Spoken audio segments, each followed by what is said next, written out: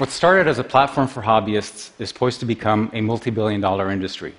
Inspection, environmental monitoring, photography and film, and journalism, these are some of the potential applications for commercial drones, and their enablers are the capabilities being developed at research facilities around the world.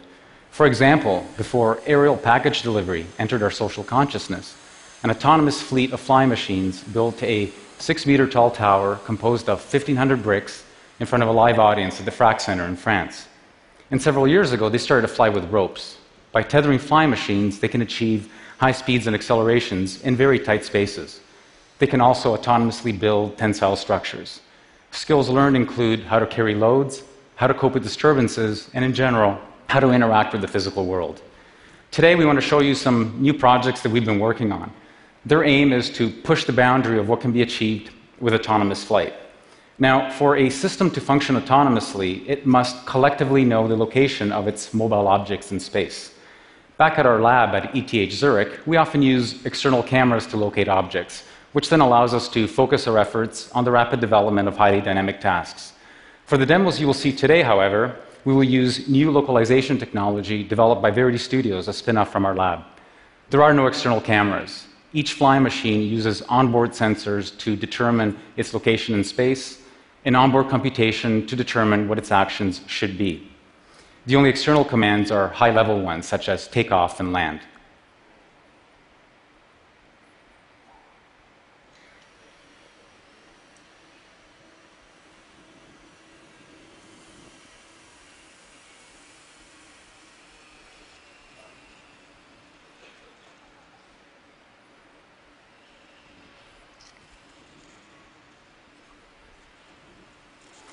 This is a so-called tail sitter.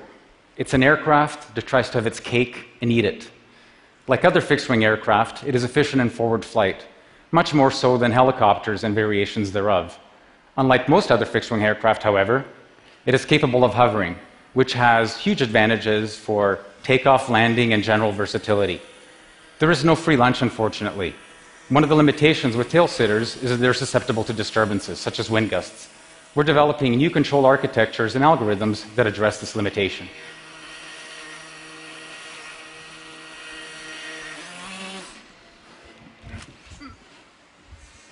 The idea is for the aircraft to recover no matter what state it finds itself in.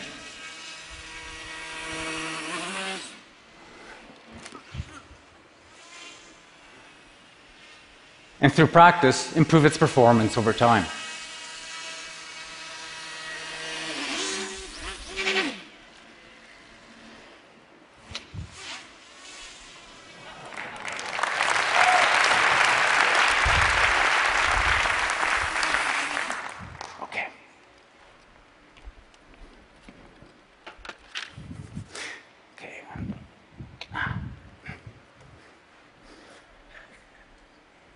When doing research, we often ask ourselves fundamental, abstract questions that try to get at the heart of a matter. For example, one such question would be, what is the minimum number of moving parts needed for controlled flight? Now, there are practical reasons why you may want to know the answer to such a question. Helicopters, for example, are affectionately known as machines with 1,000 moving parts, all conspiring to do you bodily harm. It turns out that decades ago, skilled pilots were able to fly remote-controlled aircraft that had only 2 moving parts, a propeller and a tail rudder. We recently discovered that it could be done with just one. This is the monospinner, the world's mechanically simplest controllable flying machine, invented just a few months ago. It has only one moving part, a propeller. It has no flaps, no hinges, no ailerons, no other actuators, no other control surfaces, just a simple propeller. Even though it's mechanically simple, there's a lot going on in its little electronic brain to allow it to fly in a stable fashion and to move anywhere it wants in space. Even so, it doesn't yet have the sophisticated algorithms of the tail sitter, which means that in order to get it to fly, I have to throw it just right.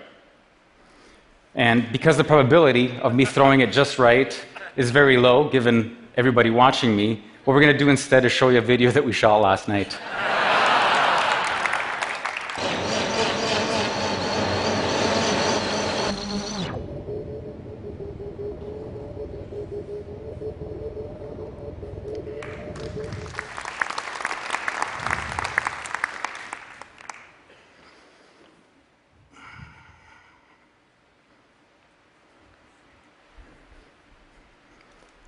If the monospinner is an exercise in frugality, this machine here, the omnicopter with its 8 propellers, is an exercise in excess.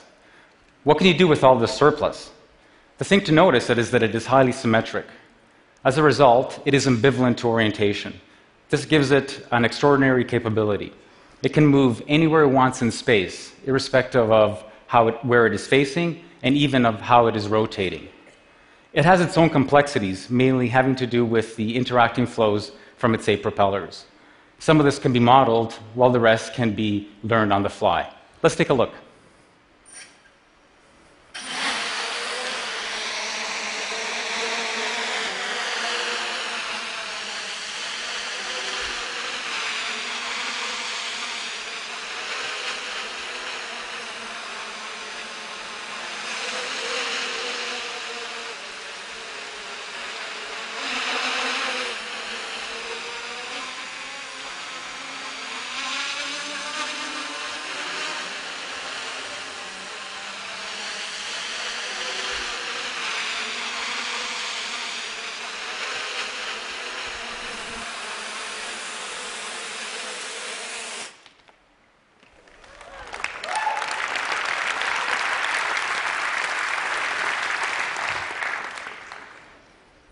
If flying machines are going to enter part of our daily lives, they will need to become extremely safe and reliable.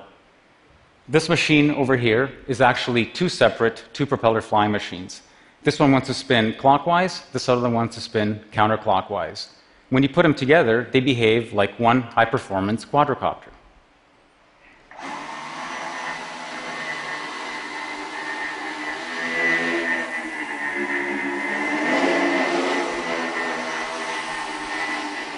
If anything goes wrong, however, a motor fails, a propeller fails, electronics, even a battery pack, the machine can still fly, albeit in a degraded fashion.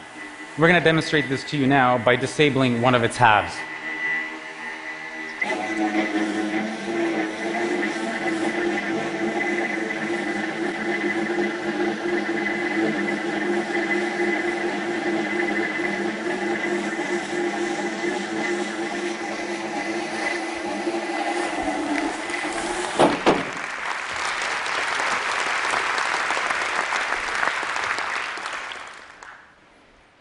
This last demonstration is an exploration of synthetic swarms. The large number of autonomous, coordinated entities offers a new palette for aesthetic expression. We've taken commercially available micro-quadcopters, each weighing less than a slice of bread, by the way, and outfitted them with our localization technology and custom algorithms. Because each unit knows where it is in space and is self-controlled, there is really no limit to their number.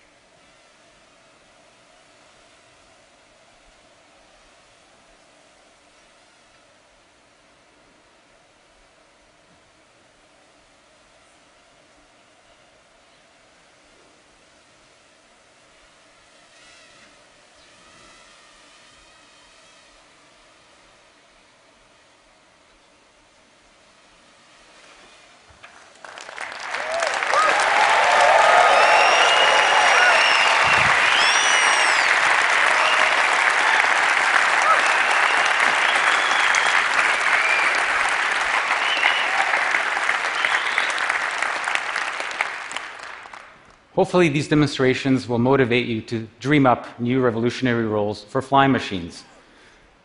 That ultra-safe one over there, for example, has aspirations to become a flying lampshade on Broadway. The reality is that it is difficult to predict the impact of nascent technology. And for folks like us, the real reward is the journey and the act of creation. It's a continual reminder of how wonderful and magical the universe we live in is, that it allows creative, clever creatures to sculpt it in such spectacular ways. The fact that this technology has such huge commercial and economic potential is just icing on the cake. Thank you.